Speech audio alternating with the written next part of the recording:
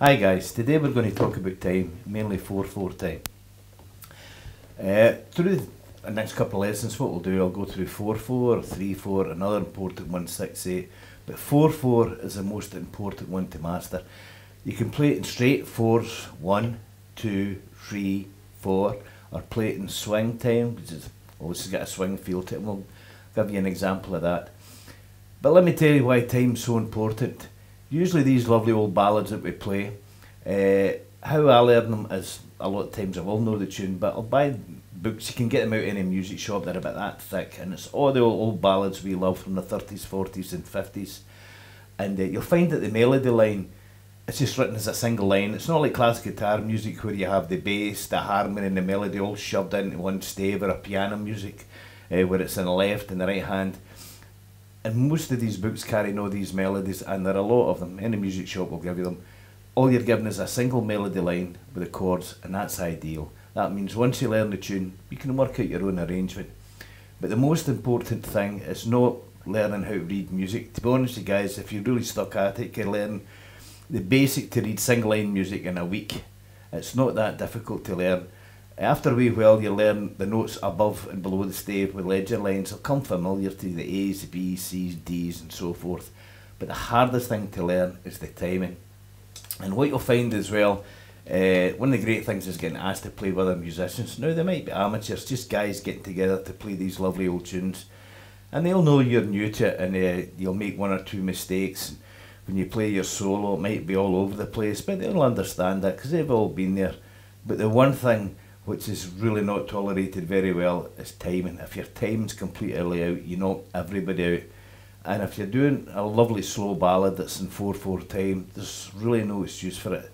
You're just doing straight fours, 1, 2, 3, 4. And I'll show you how I do this with the right hand. And again, I'm not going to be too elaborate with the arrangements or anything playing, because it's to get this 4 beats across and to get across what I'm using with the right hand. So you heard me doing Georgia there, but it was more a stylistic way. I wasn't playing it in the straight fours, so I'll show you how I would do it in straight fours. And we're really going to concentrate on backing, doing the chords, just doing an accompaniment here, just to get the straight 4. So say for example, I could do the same introduction.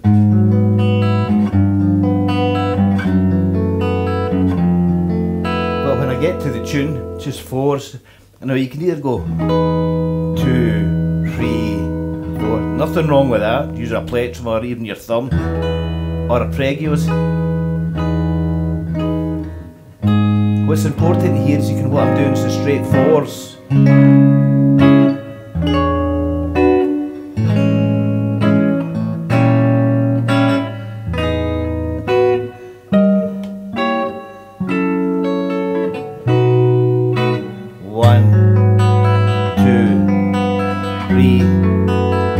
Again, 3, 4.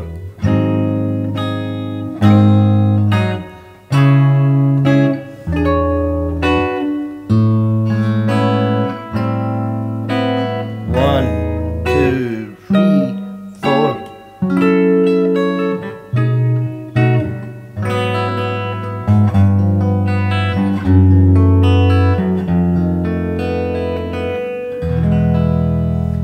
Get yourself into the way of forgetting the melody just now, just playing the chords in straight 4s, just block chords, just to get this 4 bang on.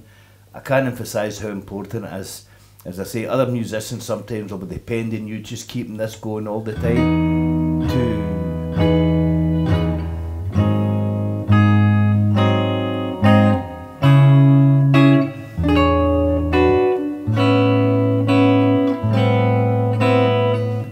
1, 2, 3, 4. And after a while it'll really become second nature to you. So when you're doing the melody, if you're doing your own arrangement of it, you're subconsciously hearing these 4 beats of the bar. Let me tell you something else. A long time ago, I was playing with another band in quite a well-to-do, classy venue, and it turned out that we were playing before the main act came on. Anyhow, it turned out the main act, who was quite a pretty famous singer, it turned out that her guitarist hadn't arrived, and so they asked me would I sit in the band and play the guitar.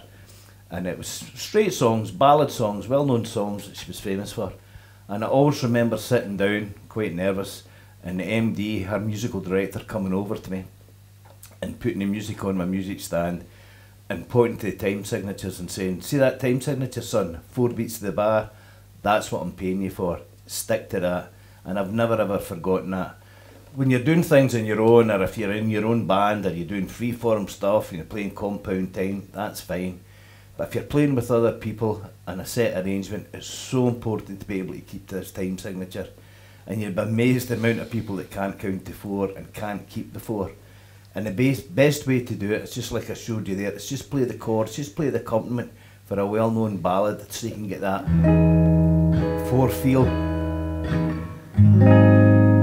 It doesn't matter if you play block chords, even arpeggios.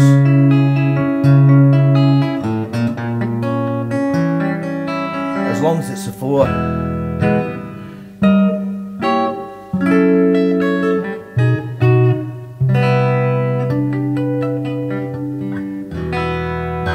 The 4 beats will sink in. Let's take another one. Let's play Misty. And again, I'm not going to bother with the melody just now and keeping it very simple. Just the straight, slow 4. So, you know Misty.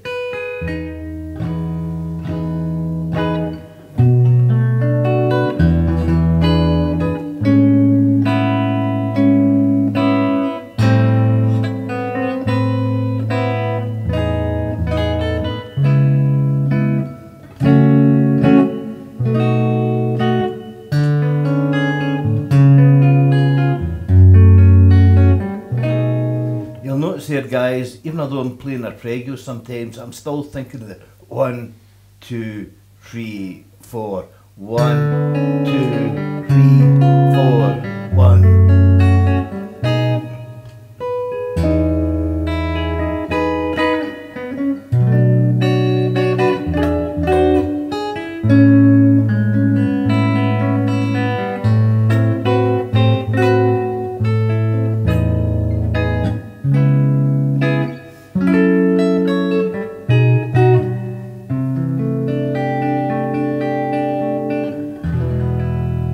So the point I'm trying to make is you can either play straight block chords, straight 2, 3, 4, thumb even, thumb and fingers.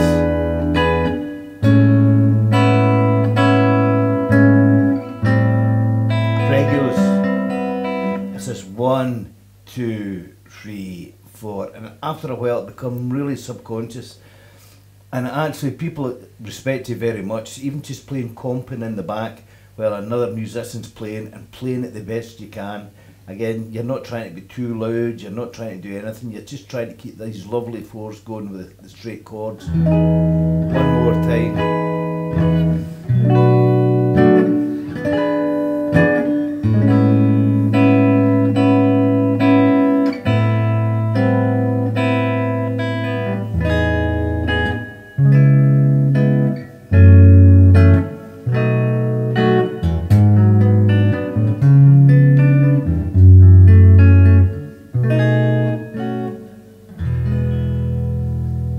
And also means as well, when you're playing the melody, again, those 4s will sink into your mind. So when you're playing the melody, you'll automatically play it in the right time.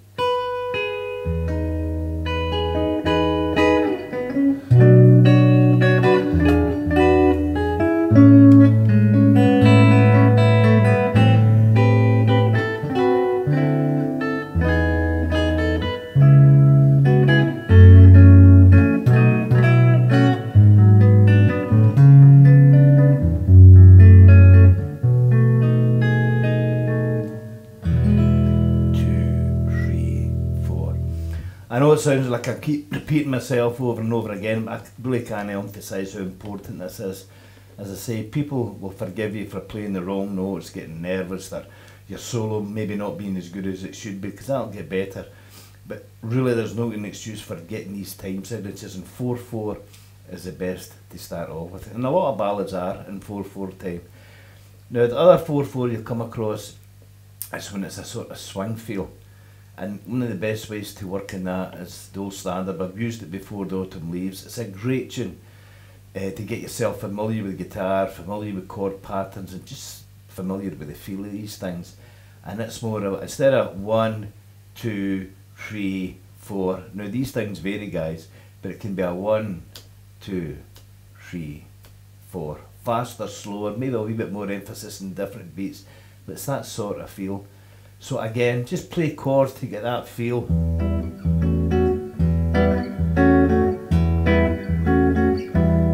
2, 3, 4. 2,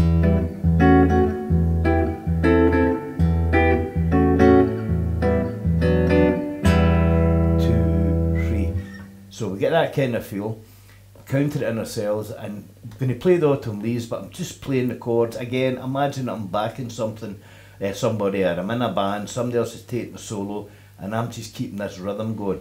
So that's all I'm going to do. No melody, just the chords. But I'll play that wee introduction again, just to give me the feel.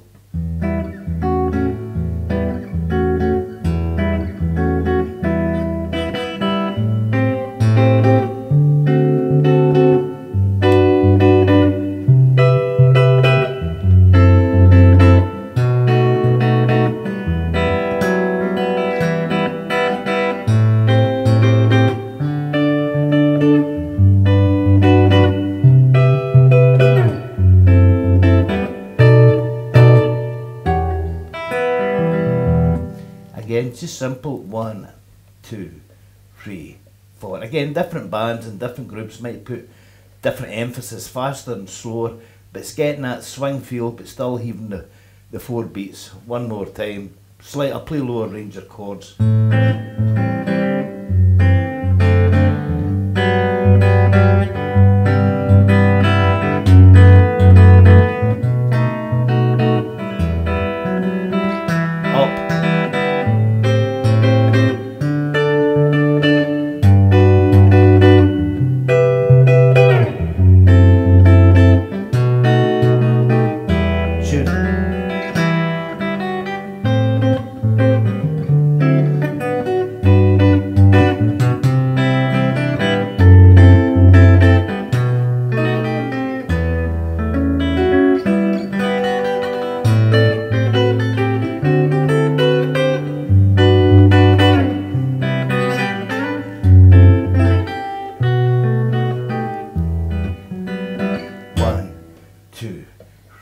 Keeping that same sort of feel.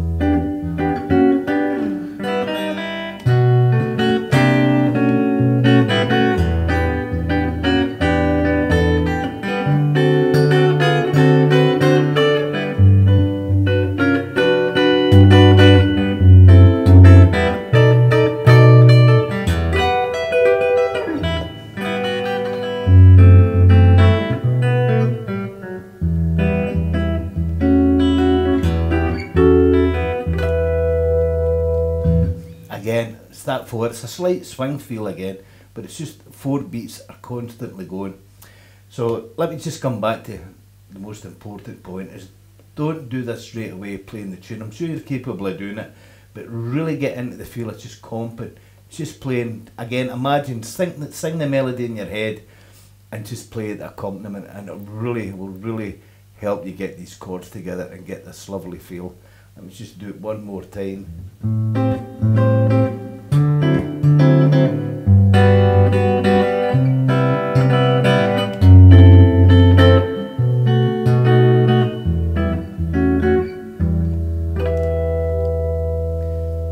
So that'll do us for today, guys. Just working this 4/4 times. I say hopefully we'll go through them all. 4/4, 3/4, 6/8.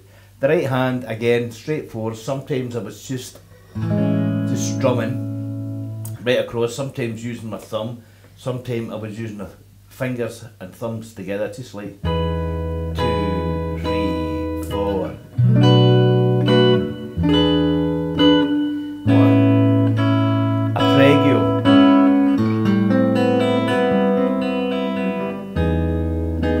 Just 3, 4. So I hope at the end of this you'll have mastered 4/4 time and you'll work on all these tunes. And I hope to see you again the next time and we'll go over some more time signatures. So see you later guys. Bye.